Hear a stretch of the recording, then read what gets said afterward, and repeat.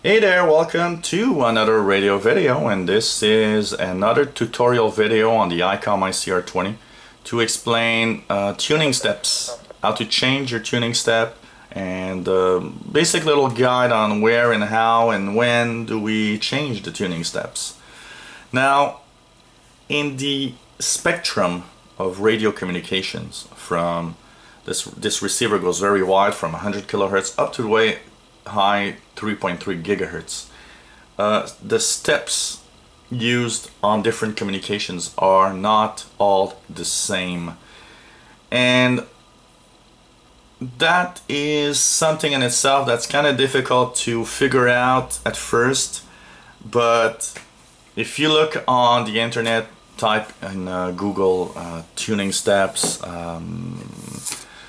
just put VHF, UHF tuning steps, and you'll probably have charts showing you where to use the different steps on the receiver. But sometimes you might want to change that step because the type of signal you want to listen to isn't in that step range. For example, if I listen to satellites on 150 megahertz, where I'll have the Cosmos navigation satellites, the Russian low Earth orbit satellites, I don't want to have the regular 5 kilohertz steps that the scanner will give me in that range. I'll change it for 1 kilohertz, or even maybe lower, 100 hertz or 10 hertz. And also, it's mode dependent. If you're listening to a single sideband signal, you'll want it in a small tuning step to adjust, because that signal needs a very small tuning step to really adjust well. So it's kind of, something you'll learn with time, but you gotta know how to change that tuning step when you need to. So how do you do that? Well, you simply have that nice little button here at the bottom, the number 9, and on top it says TS. What does TS mean? It means tuning step.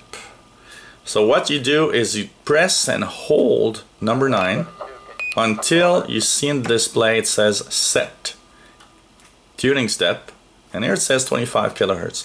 25 kilohertz is the basic tuning step of the airband, for example, for listening to any airplanes, because all channels are spaced 25 kilohertz in the airband to avoid interference. Now, once you've chosen that step that you want to use, you just press the quick press on the 9 and it's entered in the radio. Now let's go to UHF band. I'll go into 440.000. I want this band to have a tuning step of 5 kilohertz for some reason. What do? All I have to do is press and hold 9. The upper right dial button will let me choose. You can see if I go counterclockwise, it goes down up to 10 hertz. Or if I go clockwise, it'll go up. And the maximum tuning step is 100 kilohertz in this case. Let's put it to the regular tuning step of UHF amateur radio band, which is 12.5 kilohertz on UHF. So I'll tune down with the right dial button. I'll go counterclockwise in this case because it was higher, up to 12.5. Once it's set, all I have to do is press quick press on the 9 and it's entered. And if I turn the right dial button to actually tune the radio, you see that it jumps at 12.5 kilohertz steps. So you'll know that it's actually working, because while you're tuning manually, you'll see that the steps are going to be the ones that you've chosen. An example, if I put it at the very low end of a 10 hertz, I press 9, hold, I'll go to 10 hertz, and then I'll press tuning step, and you see a little set of zeros that was added to the frequency here. And if I tune, you can see that only the little set here is changing. And now I'm tuning in a very precise 10 hertz steps. That's why there's an added smaller number here on the upper right.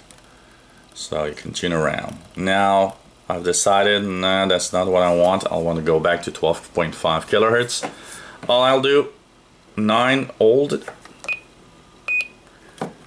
take the right dial button and change it back to 12.5 kilohertz, and a quick press on the number 9 again, and here I am in 12.5 kilohertz steps. So that's all you have to do to change the step size in the Icom IC R20. Now, a basic, very basic quick guide that I would give you on that is that usually what you'll want is having the step size when you're in AM mode, for example, and listening to shortwave broadcast, or maybe the AM medium wave radio band. You might set the step at 5 kilohertz, which would be pretty okay in most cases. If you're listening to utility signals or amateur radio signals in the shortwave band below 30 megahertz, well, you might set it to 10 or 100 hertz, because these signals are in single sideband most of the time. So that mode will usually use smaller steps. You'll want 100 or 10 hertz depending on what you're using.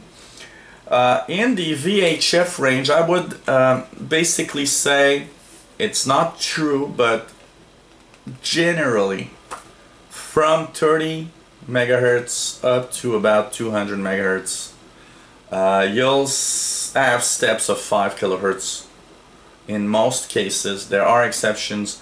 New band plans are actually giving 12.5 kilohertz spaces on some frequencies in this 160 megahertz range.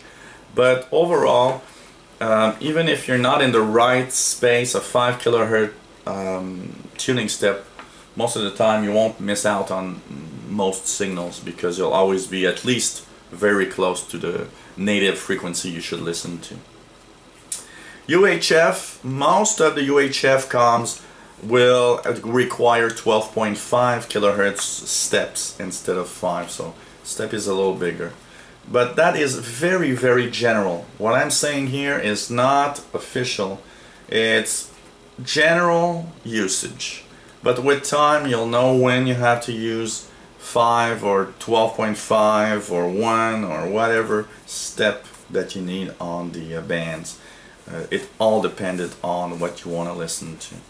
And of course, usage in that range that I just told you, 5 kilohertz on the VHF, for example, there's exceptions, you know, 160 megahertz, there are some 12.5 kilohertz there. You have the air band from 108 to 136 kilohertz.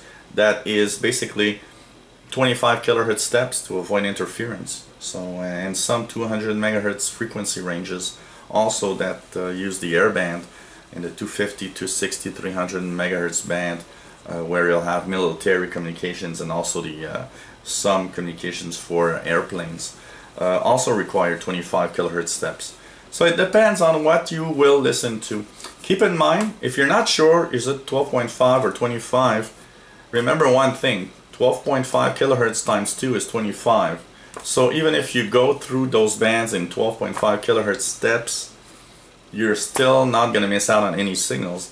And even the 5 kilohertz steps, it's just going to take a little longer to scan because the steps are smaller. But you'll have 5 times 5 is 25, so you won't miss out on any signals either. Where you can miss out on signals is if your tuning step that you're using is too big. If I put my tuning step, for example, at 100 kilohertz, well, here I'm going to jump over a lot of signals that I just won't hear because the step is too big. So you got to be careful not to put too high of a step, because in between these steps you'll miss out on the signals that are there. You know, if I press here and I just manually tune, you see that I go from 440 to 440.1, 2, 3, 4, 5.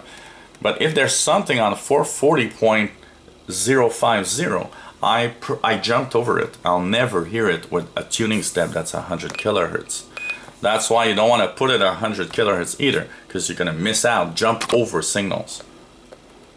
So this was a quick tutorial on tuning steps and how to set them on your Icom IC R20 receiver. If you have any questions on what I've just said, let us know. It's always, I'm there for that, and I'll be really happy to actually answer any questions you might have. And if you have any questions on anything else, let us know. Keep in mind, there are no stupid questions. Never. You don't understand something, you just don't understand it, and that's it. And I'll try to put lots of videos on this radio and many other radios explaining how to use them, because I think it's a great resource to see it by yourself, not only read it in a manual. So thanks for watching. If you want to keep in touch with our channel, I'll click the subscribe button at the top of the screen. You'll be informed of the videos we put online. And of course, if you have any questions, let us know. So thanks for watching 73s.